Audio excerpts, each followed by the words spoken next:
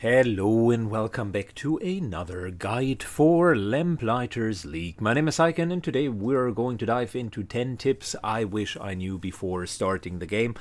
And there are going to be a couple of crispy ones. So, as always, concise, to the point, let's get started with our top 10 list. First tip is going to include the overall strategy layer. No matter how many agents you do have, you can only run one mission per week. At the beginning that seems convenient because you're starting typically with 3 agents, but even over time, if you are freeing more agents, I learned that there are a couple of small side missions, typically 2 of them per week.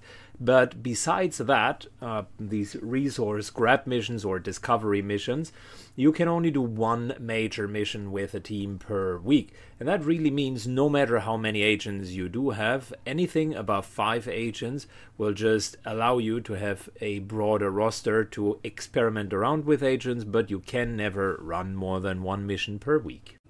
Which brings us to tip number 2. It is more important to control the doom clock, the dreaded doom clock, than to gain loot throughout the missions. Now, I say that with a bit of an asterisk. Please be aware that the game will exponentially scale loot over time. So say if you want to do a mission with specific skill points, over time you will just get more and more skill points per mission. You will get better loot, more supplies and more other stuff just on the normal missions. However, the Doom Clock, specifically for 3 of the Banished Corps members, will reach breakpoints from which on you cannot reset it any further. So make sure that you are controlling the Doom Clock as good as possible. On the Doom Clock matter, later in the game, funnily enough, and that is tip number 3, the Doom Clock is not as important anymore. I wish I knew, tip number 3, that there is a so-called last stand mission and that there is also a reset mission called interfering with the gateways. So the way that it works is as follows. You will get over time one reset gateway mission for every single house, meaning if you play that well at the right moment in time, the progress of that house will reset to the last breaking point. Specifically for House Nicastro, that means losing quite a bit of progress for her if you play it right. Secondly, very late in the game, the Doom Clock becomes almost irrelevant because the houses are almost at 40 progress. And I wish I knew that the game wasn't over when you reached 40 progress, because instead of losing the game, you will get a last stand mission. There will be as many last stand missions as you want, and the last stand mission always comes up additionally to the normal mission, so it will be a very focused 1 week on just the last stand mission, resetting the clock of the respective Banished Court member to the last breaking point.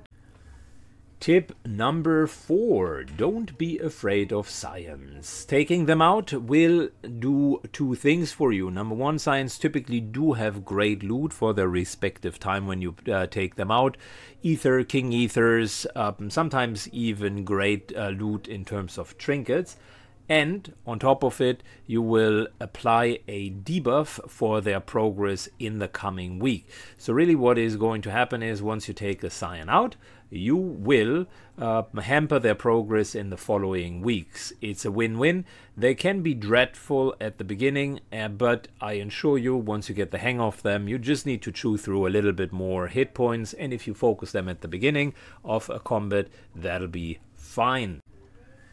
Tip number 5. The undrawn hand cards can be both upgraded with ink and with the same card. I did not realize that until very, very late in my playthrough, because I thought duplicate cards are just that, duplicate cards, but hold on.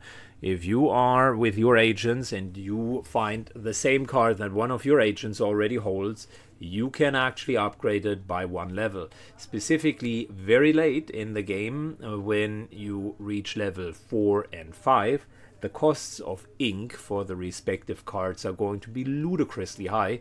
So you're essentially farming for just a very specific card.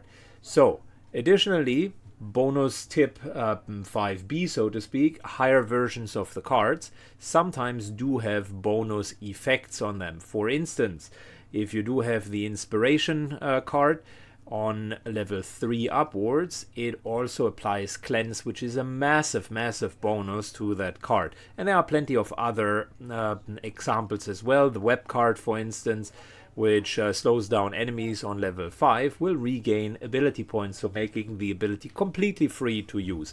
So you are well advised to try to upgrade your cards. Tip number 6, crowd control is king. You definitely want to apply that to your playthrough. I wish I knew just how good crowd control was. Crowd control essentially prevents the enemies from taking their actions, and that in return gives you advantages. In very few circumstances there is a timer onto something, so you're not required to deal the most damage per round. But what you need to do is crowd control enemies, and there are a couple of honorable mentions that I would like to bring forward in terms of crowd control. Blinding in particular is good because it reduces the hit chance by 50% and prevents enemies from taking attacks of opportunity.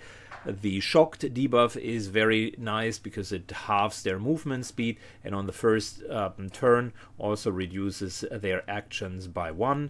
The dazed debuff is great because it takes 1 action away from the enemy, and the king of all crowd controls, knockdown, just basically requires the enemy to take 2 turns to stand up and do nothing but that, so complete disabling of an enemy. I would highly recommend you to think about how you can apply cooldowns in your particular party composition, because they are really good. Tip number 7, on the note of knockdown in particular, I felt it is required to have another tip around that. Knockdown targets, I wish I knew, they have a 100% chance to be hit. They are losing their cover, others can fully hit them as they are lying on the ground, and they need 2 actions to stand up. So pro tip, 7b in this one, if you shock an enemy or daze them and apply knockdown to them at the same time during the same round, that is, you will prevent them from even standing up in the next round. So not only denying 1 action, but effectively 2 complete turns by just applying these 2 debuffs and stacking them on top of each other. Tip number 8, reinforcements will come in later fights. You're seeing a little bit of an example of reinforcements here. Typically they come through teleporters. You don't see that here, but the teleporters are typically kind of machines with a couple of lights next to them. I wish I knew, and that is tip number 8, that the teleporter lights indicate the number of rounds it takes until enemies will appear.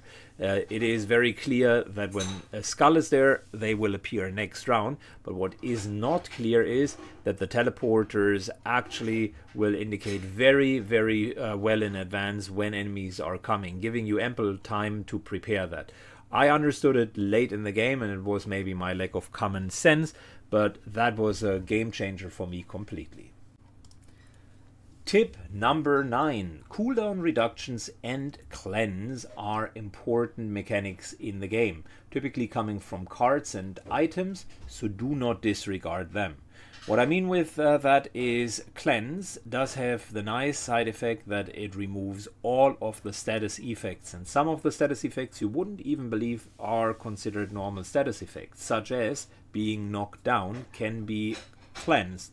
So instead of spending 2 actions with your agent to stand up, if another agent can cleanse them and remove the status effect of being knocked down, that effectively makes your agent stand up immediately and not lose any action points in return.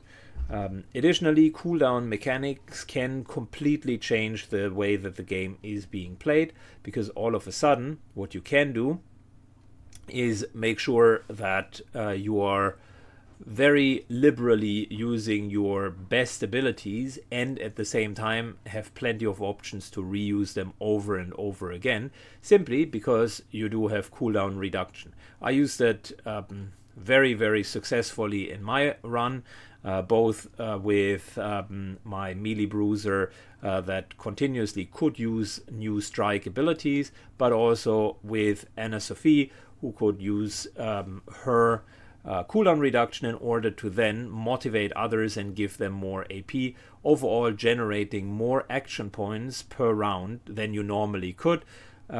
So it's net a very positive effect. You should look for both cooldown reductions and for any form of cleanse that you can get your hands on. And tip number 10. Feel free to liberally use consumables and always look for leftover consumables at the end of the mission. Most of the missions, the one that I'm showing as an exception, will not require you to actually flee. You can kill all of the enemies because there won't be unlimited reinforcements. This one here is a bit of an exception, oddball to it, but most of the missions will allow you to simply flee the mission at whatever time you want without any repercussions. And the good part about that is that there are plenty of resources, often hidden. The most common one is turn around at the beginning, just look through the entry area and you will see that there is very likely a lot that is laying around there. Many more situations exist where you are well advised to simply look for consumables. What I did is I oftentimes stacked up consumables at the end of the mission, brought them back home, discarded some of them or put them in the stash for future missions, and always entered into new missions with at least 1 or 2 slots empty so that I can fill up the stash a little bit more. Whether or not you want to do the same is up to you, but I can highly suggest at least taking up that extra resources. They are free. Which brings us to bonus tip number 1. Several actions in the game will not take action points, and I didn't know that before I started. Most noticeably, whenever a stress break of the enemy occurs, that you can see here as an example, it will not take you an action to move to said enemy and effectively finish them. Keep that in mind because it not only provides a free reposition option, but it also gives you the option to simply kill that enemy in just one hit and do something afterwards. You can see the same principle to be applied whenever you're trying to help up a friend. So say if someone is knocked down, you can either cleanse the knockdown or you're going to be smartass about it, and if another agent is near the knockdown agent, you can help them up. Helping up also costs no action, or rather it does cost 1 action, but the action point is refunded immediately afterwards. So keep that in mind because it will optimize your action economy greatly. Which brings us to bonus tip number 2. Believe it or not, you get 2 bonus tips this time. Having different types of heroes will be very beneficial. So there are basically 3 types of heroes. The heroes are categorized into bruisers that do have the out of combat ability to charge down and knock down walls, technicians that do have the out of combat abilities to open doors and throw shock traps, and scoundrels, which can be sneaking out of combat, not be seen if they don't move, and they can climb high ground plus assassinate people with backsteps from behind or knockdowns. So make sure, or try to make sure, that you do have one of each type of these characters in a good party, because it will gain access to additional resources. Many of the levels do have all 3 of those obstacles: knockdown walls, openable locks, and high ground that you need to climb in order to gain additional resources. And all 3 of them might be worth your time. And that, dear Lamplighters, brings us to the very end of today's episode. Those were 10 things that I wish I knew before starting Lamplighters League. I hope the tips were helpful for you. If they were, please consider to leave a like and a comment down below, because that will help to give the video the attention it needs and helps other Lamplighters to also gain access to the 10 tips that they might need in order to successfully finish their adventure. Thanks for watching, guys. If you are looking for more content around Lamplighters League, specifically guides, I do have a lot of them available. So see you soon on my channel and take care. Bye bye.